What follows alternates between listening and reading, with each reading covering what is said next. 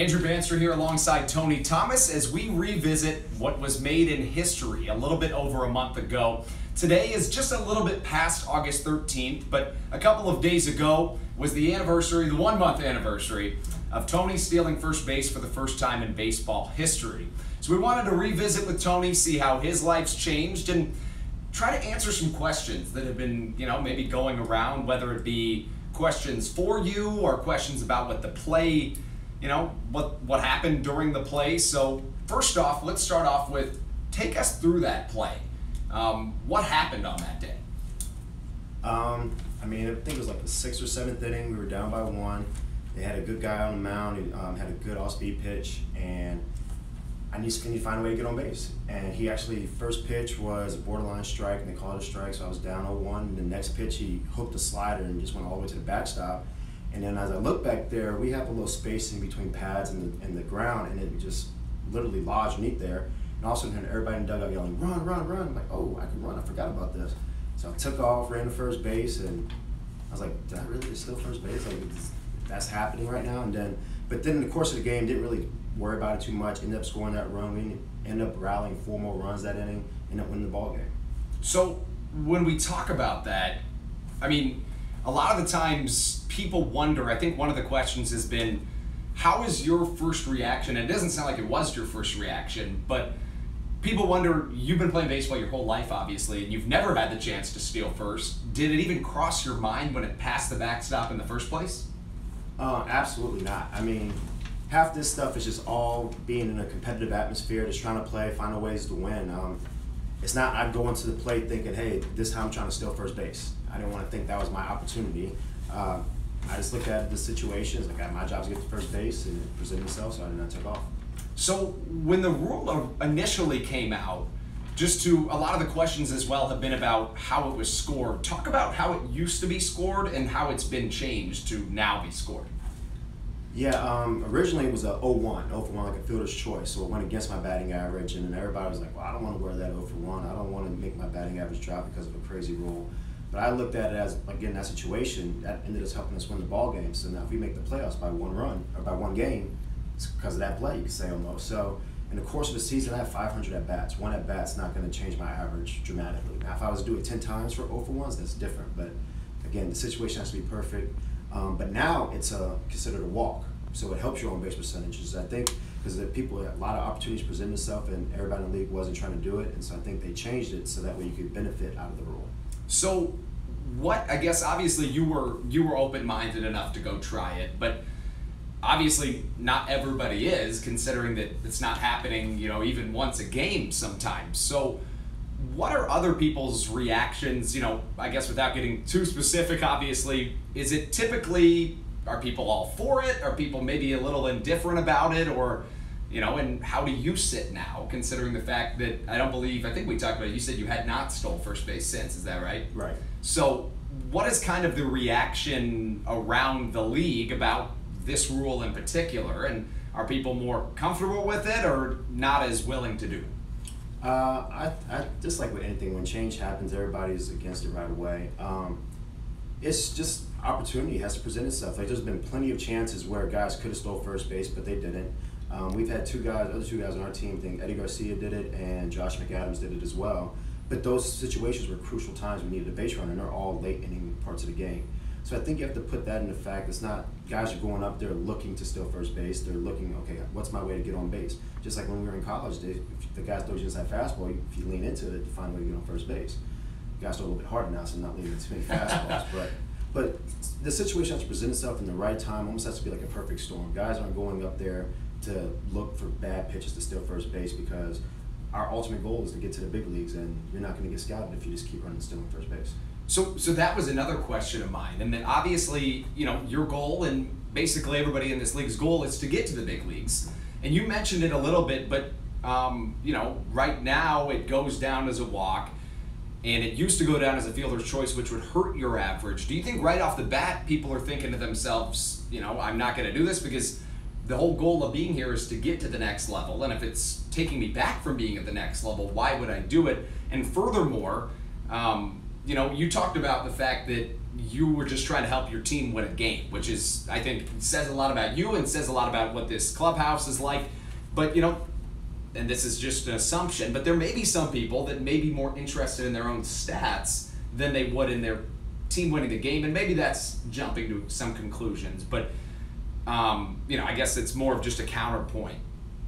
Going away from that, some people say that stuff like this and a lot of the initial reaction to the initial tweet of the video of you doing it said that this is ruining the game of baseball. You know, people were mentioning the Major League Baseball commissioner by name and say, why are you doing this? Why are you allowing this to happen? I don't want to see this at the MLB level.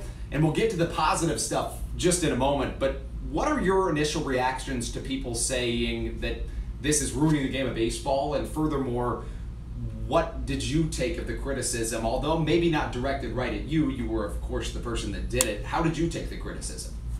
I mean, just growing up my whole life, and anything with sports, you're going to get criticized. There's always a team that's for you and a team that's against you. So I was lucky enough when I went to Florida State, like we had guys sit us down and not worry about media stuff coming in, only worry about things you can't control. So I obviously looked at some of this stuff and honestly could just laugh at it, just because it's just like anything. Like I said earlier, when there's a rule change, everybody's like, oh no, this is bad. Like back in the day, there wasn't a three-point line. Now look at it. Now they're trying to push the three-point line farther back. So nobody was saying anything about it then, but when it happened, you're like, oh, this is going to ruin the game. But now there's a three-point contest because of this. So I'm not saying there's going to be a stolen first base contest, but I mean, it's with everything. If something stays the same, you're going to lose interest in it. So you got to think this is also it's an entertainment aspect as well. I mean, it's a beautiful baseball game. That's why I play it. I have so much passion for it, and being part of this change is almost like being a pioneer of it as well. I can't control what rules they make. I just got to play the game, and my job and what makes me the player I am, I try to play this game as hard as I can every single day. So then when we get a little bit more on a positive note, people like ESPN's Clinton Yates came down to a Blue Crabs game and talked about you during his, on-air ESPN broadcast. We've had all different types of media outlets talking about you or being here. What has that been like, first of all? And then additionally, how has it felt with all the positivity coming out of it and you being the person that, like you said, pioneered this whole thing? Right. I mean, it's an experience. That's one thing for sure. I mean, it's made this summer a lot more fun. Everything's going, and it's just contagious. So like all this positive feedback coming from it is, I'm not saying it's the reason why, but our team's kind of turned it around, especially from the first half. And now we're in this playoff race, and so we're just trying to take all this positive energy and put it onto this field and play this game as hard as we can. So when we talk about that positive energy and it feeding in, we talk about in particular the day that your cleats, and if you weren't familiar, Tony Thomas's cleats, the the National Hall of Fame and Baseball Museum specifically requested that Tony donate his New Balance cleats to Cooperstown. He did so, and he went 4 for 4 with a pair of RBIs and a pair of doubles that day. I mean, what a perfect day, right? Talk us through that day. I mean, it was, so my family comes and visit me once a year, no matter what I'm playing the season, and it just happened to be that weekend that they were here in town. Then they called National Hall of Fame, wanted my cleats. It was just like this perfect storm, and then that game, they ended up going 4 for 4 with like 2 doubles. It was like unbelievable. So. Yeah. So I'm a big firm believer whatever you put out into the universe is going to give it back. So I try to take everything in a positive aspect, try to enjoy life, whatever presents itself to me, and just have fun. So obviously there was no assumption coming into this season that you were going to become this national phenomenon, but in some ways has it played in to, not only just kind of your everyday life outside of the game of baseball, and then, in addition to that, past the 4 for 4 day, you've been extremely successful in the second half. You haven't stolen first base, but you're among the top 10 in the league in steals in general, and your batting average in the second half is above 300. You had home runs in back-to-back days a couple of days ago. It seems like everything's going right. Is that how you feel? Yeah, I mean stuff like that, especially in this game, baseball. It's you have to have a little bit of luck to be good, and you have to be confident with yourself. And when you have a lot of positive things going on, it's kind of hard to be down. So I like to just ride the wave and enjoy everything for what the world is already offering me, and take each day by day. So talk to me about how has your life changed since July 13th, 2019? I mean, Realistically, it's the same. Nothing really has changed that much. It's just maybe I got a lot more followers on social media stuff. And then the interviews keep happening, which is fine because, I mean, it's new to everybody. So it's not just new to me. It's good to, just because that's how you learn stuff by asking questions and get experiences and stuff like this. And who knows, maybe 10 years from now, this might be in Major League Baseball, or it might not even be in the rule next year. You never know. So, I mean, just taking it day by day and enjoying it for what it has to offer me. So, what has the reaction been like within the clubhouse in terms of, obviously, once a week at least, it seems like, every day that a reporter's coming in wanting to talk to you. Obviously, the team's playing better, but has the reaction, what has it been like from the rest of the clubhouse? I mean, there's one thing I will say about this team. Our clubhouse chemistry is unreal. It's like a bunch of big brothers in there. We're all a big family. And just like anybody in your family, you tease and make fun of. So if a reporter comes, even if it wasn't even for me, if a reporter comes in for like somebody else who had like a great week, like when Daryl won Pitcher of the Month, a couple of reporters came in and they're like, "No, Daryl, they're not here to see you. They're here to see Tony from the Hall of Fame." But just knicks-knacks like that. But I mean, it's fun. It makes you excited to come to the field every day. And so maybe if something like that had to happen to get this team going in the right direction, which I think it is going right now, I'm happy for it. So talk about having your cleats in the Hall of Fame. What's that like?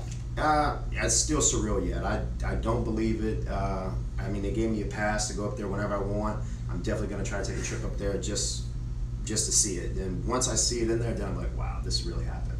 I mean, growing up, I wanted to be the best baseball player ever. I wanted to be in the Hall of Fame.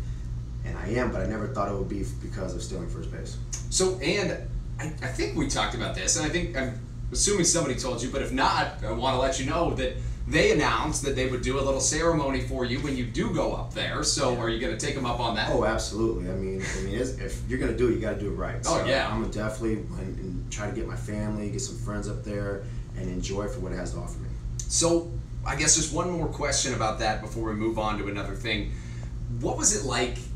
Obviously, not a whole lot of people can say that they became a social media trend, which is a huge thing in today's society.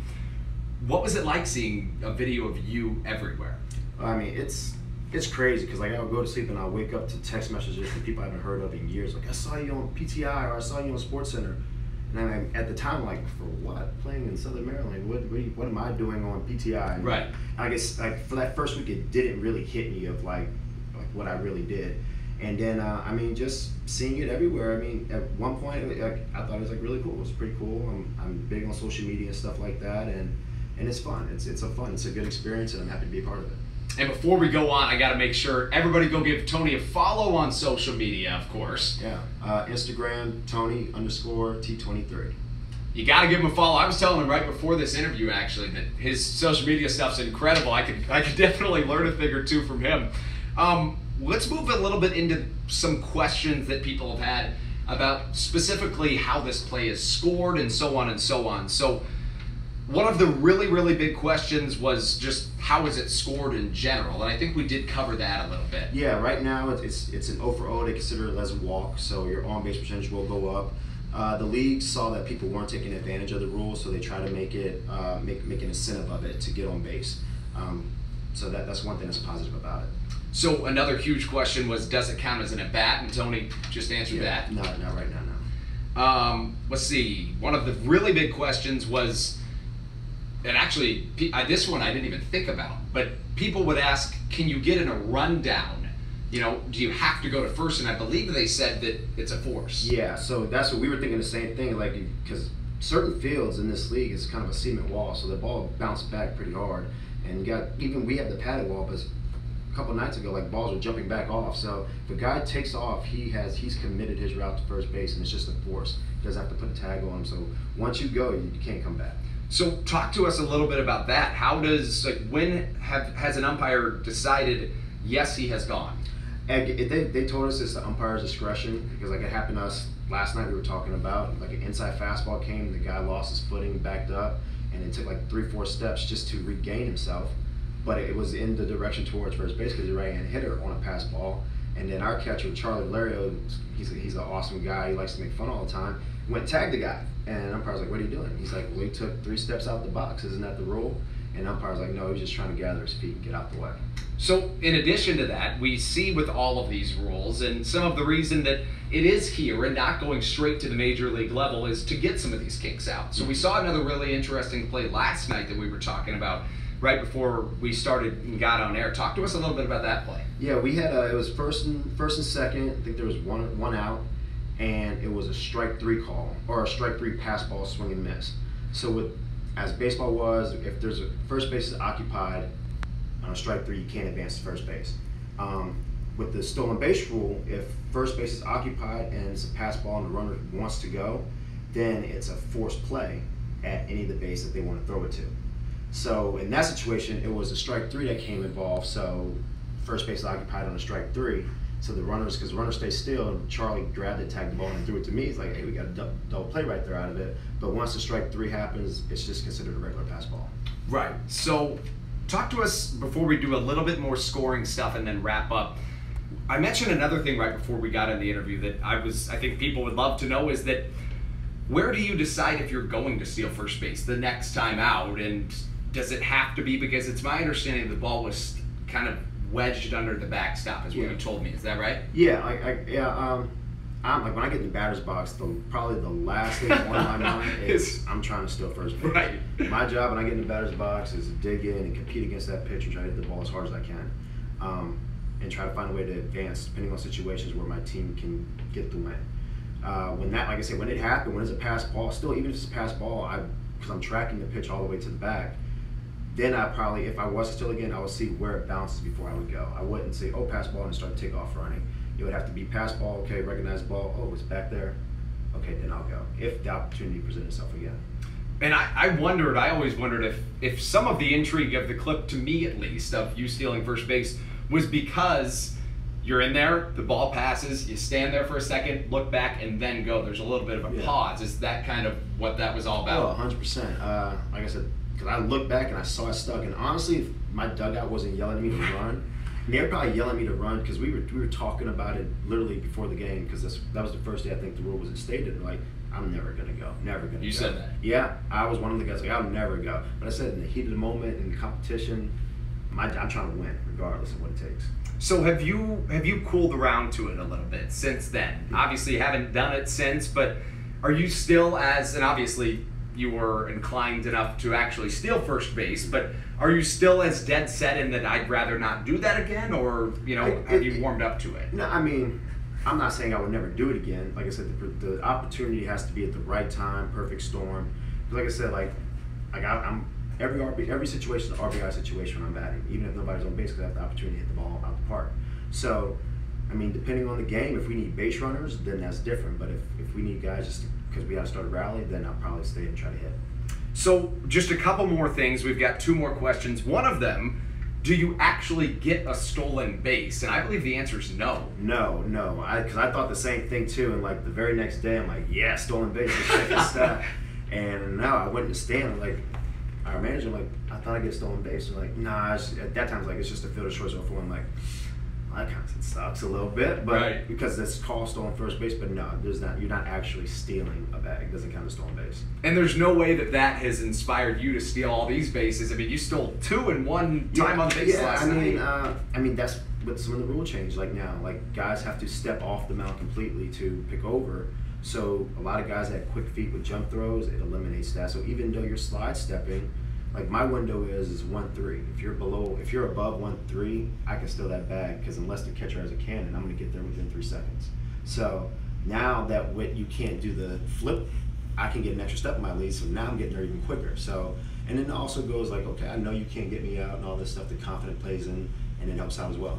So, and just to confirm, there is no spin. Like, obviously you can't lift and throw, but there's no spin move either. No, you have to. The spin move's completely out, and then even when you're on second base, the inside move is out. So anytime a pitcher as soon as that pitcher picks his front leg up, he's committed. He has to commit to home plate. If he does anything deviant to go to home plate, it's considered a ball. So, getting outside of stealing first base, how do you feel about these rule changes as a whole? How do you think they've panned out over the course of the season, the second half in particular? I mean, like that one right there, it's definitely affecting the game. I think stealing numbers will go up tremendously. There's a few rules that I like. The no mound visits, I like it. I think, one, it has sped up the game.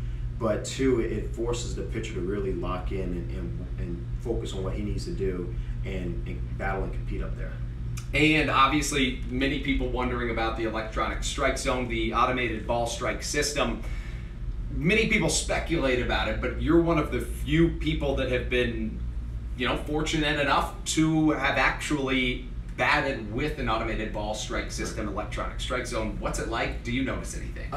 Yeah, it sometimes can be a little inaccurate. On the corners, out and in, it's spot on. I don't think I've had anything called on me personally on the outsides, but low and highs is different because throughout the course of years, everybody's batting stance changed a little bit. So you think they're going off of what I type in as my height, right, but I crouch my knees a little bit. Sometimes I get a little bit lower in my legs, so my top of the zone, instead of it being right here, it's like up here when I crouch down. Yeah. So there's been a lot of guys on our team that have low batting stance that get the high strike called on them a lot, and it's tough. You got a guy throwing 95 and he throws it just above your shoulders and you're getting called strike on.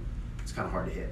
So would you ever think to adjust your batting stance because of that, or no? No, I think if they really want this to be accurate, they should have guys come in, tell us get in our batting stance and calibrate it off our stance. Right. And then knowing that they calibrate off this stance is going to force me to work on this stance throughout the whole entire season. Yeah, no, that totally makes sense. And the only very last thing that we would ask is, of course, we're talking about the Blue Crabs doing much better this season. Talk us through what has been going on in the second half and how is everything going? Yeah, I mean, we're 2 games out right now from first place. Everything's going really well for us. Our hitting has become unreal right now. We're averaging, I think, like 6, 7, 8 runs a game. Defense has been phenomenal, and our back end bullpen is unbelievable with Matt Latos and Andrew and Chop and Dykstra. Them guys been going out and throwing the mess out of the ball right now. So before we send off, Tony, any last words? Nope. I mean, just if you guys are in the Maryland area, would like to come out, watch our games. We're playing some good baseball right now, and you do a lot better when you have fan support in the stands as well. We'd love to have you out. Visit SOMBBlueCrabs.com to purchase your ticket. Tony, thanks so much for joining us today. Thank you, Andrew.